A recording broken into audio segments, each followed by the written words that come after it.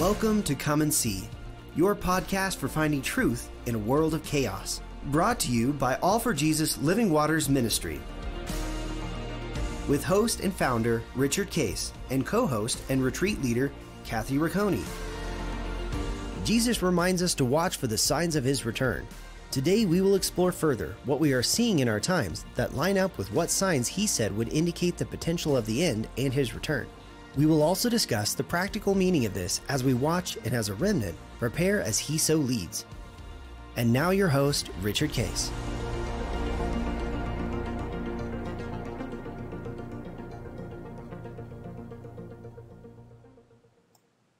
Well, good morning, Kathy. Here we are on Good Times Friday. This is going to be airing in June. We're taping a little bit ahead of that, so maybe by the time this airs, the world will have completely changed.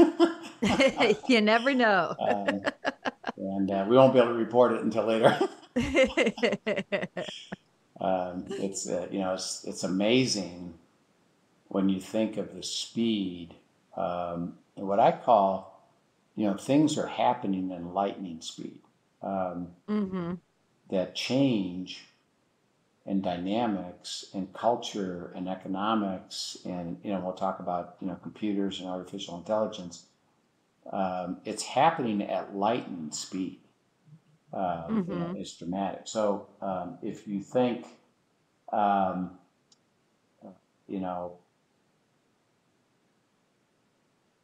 culture, even when your kids, think about when your kids were growing up. Because your kids are now either married or in college. My kids have all been married, and I've got grandkids. Right. Linda and I already have grandkids that have gone through college, right, and entering college. If they get married, we could easily have great grandkids. Right. Like that. But when our kids were growing up, and your kids were growing up, which is only now 20, 25, 30 years ago. And it's not that long. Would you have imagined that what you watch on television, that the public schools would be having transgender reading stories to first graders as a normal part of activity? There's even, interesting enough, and this is sad to me, awful sad to me. There's churches, this is in the United States and around the world, that are doing the same thing for their Sunday school kids, and this is shocking. But this is a Catholic church, and this, by the way, has nothing to do with the Catholic Church per se. So it's just, it could, and there's lots of churches that are doing this, but there so happens to be a Catholic church that has brought in a exhibit and a big, communication program that says that Jesus was transgender. Wow. And then trying to demonstrate it and trying to put it forward as Jesus was transgender, and it's heresy, but it's becoming common. So could you have imagined back then that that's the way public school would be, and churches would be? We can't imagine that. Right. And so when you think about it's happening in our lifetime and now accelerating, it's happening in lightning speed, so that the movement of change is now accelerating all by itself, which means change is going to get more frequent and more, and I believe more dramatic, because of the ability to do it. The percentage of different groups that even say there's the normal way of operating, 5-10 years ago would be you're male and female. Well, now the younger generation, something like 30-40% of them say, no, you can choose your gender, Right. which I still don't get that, because you really can't. Mm. You really are. But this is part of just the confusion and the chaos that the enemy weaves and the lies that he tells that are causing people to truly struggle with their identity. They don't know who God created them to be, and without God, it doesn't make sense to them. Yeah, yeah, and It's very sad. It is sad, and it's a difficult place for us believers because when we look at the influence of that cultural shift, and it's basically, what God calls an abomination. Mm-hmm. Our thought is, well, we got to eliminate that. We got to try to stop it. We got to try to, change it. Mm-hmm. Well, the trick or the difficulty with it is that culturally, yes. And is there a program behind it? Yeah. I mean, this purposeful. There's people that are super skilled at knowing how to communicate it. So, for example, a strategy of transgender groups is I want to get it into the grade school Mm-hmm. and get them used to functioning so that they can choose, and they'll choose the opposite sex, and they consider that a good thing. Okay, Mm-hmm. well, that's awful and that's terrible and that shouldn't be, and we're against it. But when you look at the life of Christ, with all of that difficulty, he still loves that person. Absolutely. And says, I would like to invite you, and by the way, this is true universally, to come and know who I am, and walk with me, and let me guide you and lead you into the very, very best, which I can help you see truth. Right. And I'll help you process the truth so that you embrace the truth. We don't have to force somebody to the truth. Right. Really, we need to bring them, introduce them to Jesus. We have He'll to lead them to the truth. introduce them to Jesus. And so we got to be careful. And that's where this tricky thing is that we're called not to have judgment, because that's not our role in any way. Right. It's to say, I might disagree with you. I think this isn't right. The invitation is always, would you be willing to process that with me? And by the way, anytime I do that personally, the standard and the truth basis is God himself and the scriptures. Right. Because all the scriptures are true, and it lays out the truth. And really all I have to do is say, would you come and be willing to process that with me? Now you have to make your own conclusions about that. But let's go look at truth. God is truth, and the scriptures are truth. Would you be willing to? Now, for an unbeliever, that's pretty hard to do, for them to say yes, because they don't think it's true in the first place. Well, why would I want to go there? I don't think your truth is any different than my truth. Okay. All right. Well, I would appeal, and what I do is appeal to them on a different level. To say, okay, all right, sure, I can appreciate that. Tell me about your life. What's happening in your life? Are you at peace? Are you having good things happen to you? Are you joyful? And I can tell you universally that the unbelievers that I've been exposed to, and by the way, even what I call wealthy believers who have their faith in money, that you would think, well, they're going to be fine because they got plenty of money. Interesting enough, they don't. Because why? Well, when you're not with God, there's going to be heaviness, difficulty, stress, conflict. Why? Everybody's surrounded by self-centered people. Everybody's surrounded by entropy, the world falling apart because of Satan's control. And so I just say, okay, well, let me appeal to you on a different level. Would you like to learn that you could be at peace? You could have freedom. You could have joy. Wouldn't you like to learn that? And if they say no, then there's really nothing more for me to do. But if they say, well, I kind of would, okay, well, let me walk you into some things for you to look at you can decide anytime that it's not valuable to you, but let me share with you. I can give testimony. I can bear witness to things that have happened for me and others. I can bring others in. Hey, Kathy, would you talk to this person? Because you could share with them not even any shoulds or shouldn'ts. It's just, well, this is how my life is. Bearing witness, to God, and then let me share with you that. But the heart isn't to bring judgment or to come against them. It's rather to invite them to the life of God.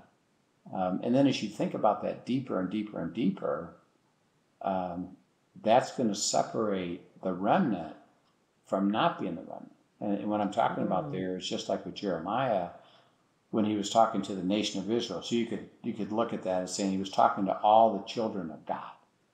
Right. It wasn't fuzzy that they were children of God, but they were falling away from God.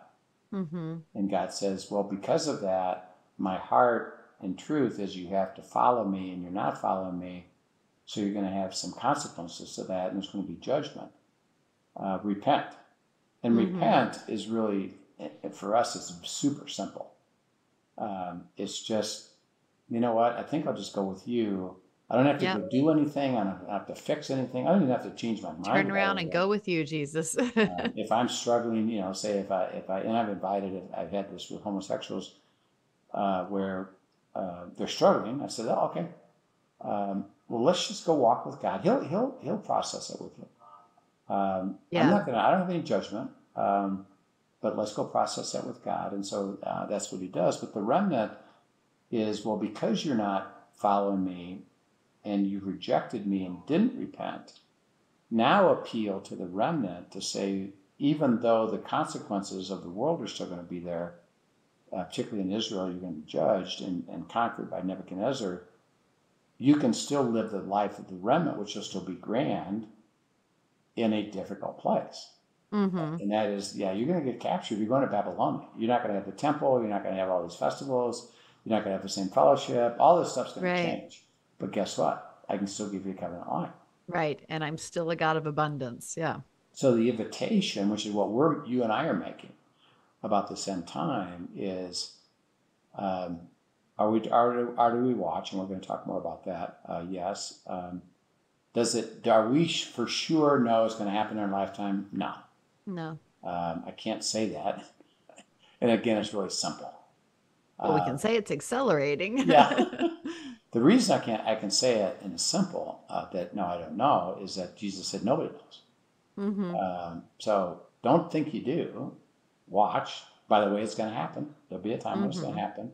We can see things accelerating, like, we can see today more how it's possible than not. So, is it going to happen? But you and I are appealing to the remnant and it's strictly a simple, do you have a heart to follow God? And particularly as we talk about this AI, it's to actually go deeper into the relationship. It's deeper into hearing him guide, lead, direct, give discernment, give wisdom, and not relying on anything else, including my own thinking, and particularly as it relates to AI, which I think is going to happen, is people will actually stop even relying on their own thinking. They'll just say, well, that knows better than me. I'll just follow that.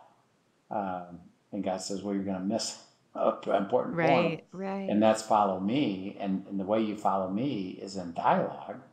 And we went through a whole series on prayer. It's just, just keep talking to me and I'll guide you. And by the way, it's what? Slow and step by step, and it's revelation and it's understanding, discernment.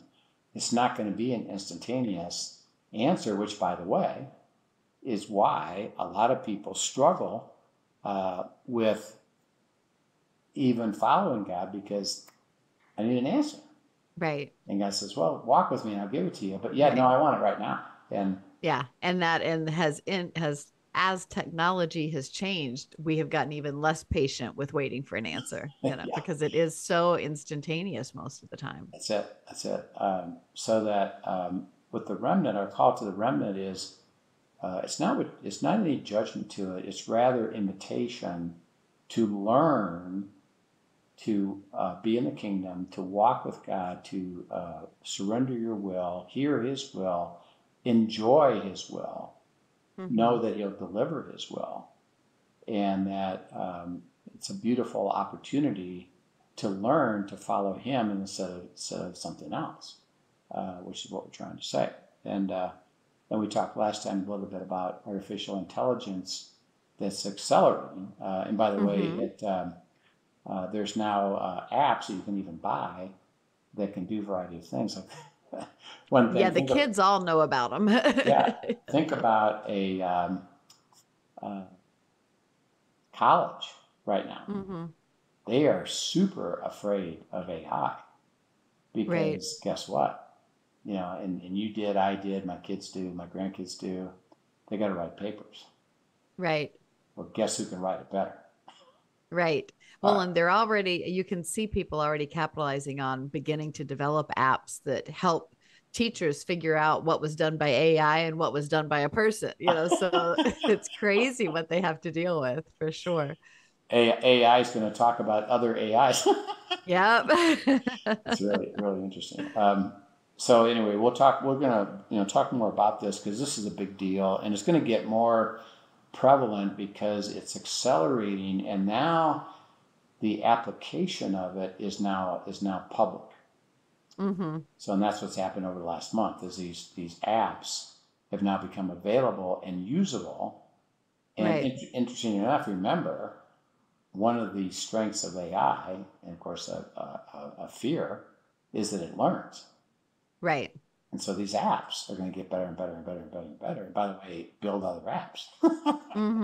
So it'll compound itself, you know. So we'll talk more about that. But the one thing we want to keep reiterating is that as this is moving forward, we as believers have to remain in the spot of faith, and that's hearing God's voice, processing God's voice, understanding His will. Do I believe His will? Do I experience His will? And it doesn't matter the speed at which life is going forward. God's pace is never at that pace. Right. Which is a frustration, but a joy, because He said, "Trust me," and actually, it's going to be enjoyable, you know, if you go that way. So we'll talk more about that. Well, last time we were in Matthew 25. Talking about faithful. So go ahead and we talked about the story where He gave him 5 and then 2. So go ahead and read. This is in chapter 25. Read verses 21 through 23. It's starting with His statement to the one that had 5, the most, and he was fruitful in that 5. But this is what God said in verse 21 and then 22, 23. His Lord said to him, "Well done, good and faithful servant. You were faithful over a few things. I will make you ruler over many things. Enter into the joy of your Lord." He also, who had received 2 talents, came and said, "Lord, you delivered to me 2 talents. Look, I've gained 2 more talents besides them." His Lord said to him, "Well done, good and faithful servant. You have been faithful over a few things. I will make you ruler over many things. Enter into the joy of your Lord." Yeah. So he says, well done. I am pleased. And He's pleased with what? That he was what? That he was faithful. Faithful. God says, I'm pleased that you're faithful. And think of just simple definition of that. What would God consider to be faithful? Just truly doing what He's asked, honoring Him with what you've been given. Yeah, is that, and remember, because of the presence of God within us, the Holy Spirit, and we walking in the kingdom, at the purest level, being faithful is being in the kingdom of God. That's why he sets the whole thing up and says the kingdom of God is like. Right. Well, faithfulness is being in the kingdom of God. Yeah. Just walking with Him, staying with Him. And as He leads, you're following, you're being obedient, you're receiving what He says, you're seeking what He says. Yeah. Yeah. So He's not saying, just be obedient blindly. and perform. By the way, David says this in Psalm 40 a little bit differently. He says, I know you've set up the system of sacrifice and offering, and there's a reason for that. And he said, I need to understand it, and I do follow it. But he said, what you're really looking for is heart. What's my heart? Do I desire to follow God's will? Right. That's really what you're looking for. And I don't have to be perfect at the sacrifice. I just have to be good at following you by being with you. And God says, I'll work both sides of the deal. When you're struggling being obedient, which I know you will be, stay with me and I'll give you the power to be obedient. And by the way, I'll show you why it's beneficial. And then you'll see it's beneficial and you'll say, man, I think I'll just keep doing this, you know. And so faithfulness at the pure level is I'm walking with him in the kingdom and I faithfully stay there. Okay, now think about what draws me out of that and not being faithful. Mostly self. Self. And it says in James chapter 1, verse 12, God doesn't tempt.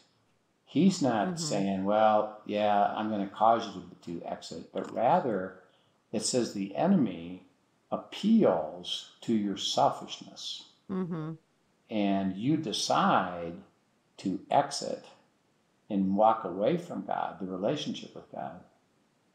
And now you're outside the kingdom, and then it turns to, that's what it says, it turns to sin. Sin being away from God, you're not of God. And so faithfulness is constantly, and that's why it says daily, deny self, take up the cross and follow me.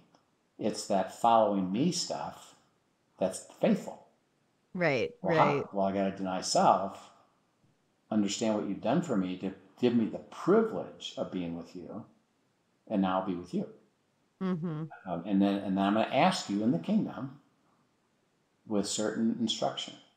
Here's my instruction for what? A specific assignment that I'm asking you to do right now, or a step to take, or something to do. I think I shared this in a different podcast, but there was a couple that was talking about their son and the struggle they were having with the teenager, which is normal. And God gave them, yes, we're going to together have your son, walk with you, walk with me, and I have certain instructions for you of what you are to do to put yourself in the right spot for me to function so that your son, follows me. Well, faithfulness is at two simple levels. One, that I heard what God said. Okay, now think about this. How and where can you hear what God says? Being with him. Being with him. You got to be with him, and then understand that he's speaking, and I got to have the ability to hear, which he says, I'll give you that ability. So you got to be with me and hear me. And then as I give you instruction, that you are willing to follow that instruction. And even when you're struggling with that instruction, you stay with me and I'll give you the power and the fortitude and the courage and the understanding to be obedient to that. Why?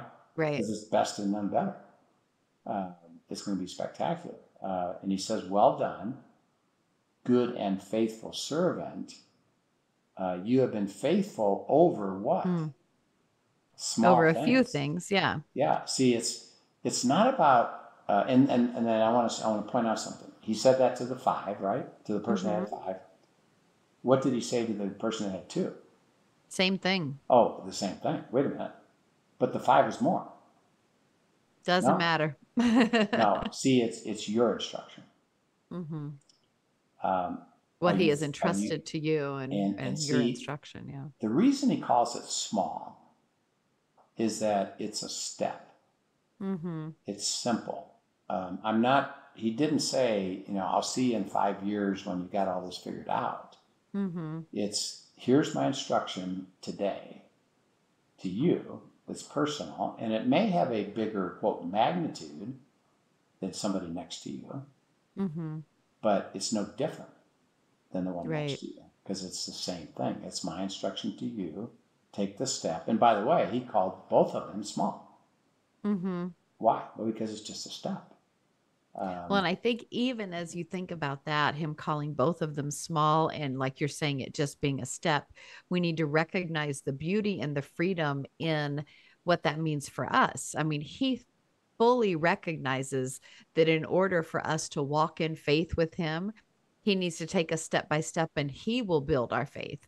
And he will start us with small things so that we learn his faithfulness and we choose to be faithful, and that continues to grow as we grow in our time with him. And so I think it's a beautiful picture of that, even that in all ways he recognizes, he speaks to us the way we listen. Yeah, And just like toddlers, he wants to grow us in our faith step by step by step and grow us in our faithfulness. And he will work both sides of the equation. He will prove himself to be faithful, and which encourages us to step in and be more faithful, right? exactly. And then when you think of this follows the statement, be watchful, Mm-hmm. because you don't know when it's all going to happen. And so let's just set this up for next time. But since he gave that instruction, Mm-hmm. then what are we to be faithful to? To watching. To be That's, watching. I mean, that was the last instruction he gave there right before Yeah, it was to yeah. watch. And Is yeah. to be watching, and we need to pursue that further. Then, in terms of, well, one of the things that we're supposed to be faithful to, and remember, he's trying to lay this the truth out in general, is that your faithfulness is to my instruction for you personally at the Mm-hmm. moment I give it. And by the way, Right. it's just going to be a few. It's going to be small because it's not gigantic in complexity. It's kind of simple. Mm-hmm. If you follow me, it can be leading to very complex things. But I'll take, God says I'll take care of that. But being watchful is one of them. Mm-hmm.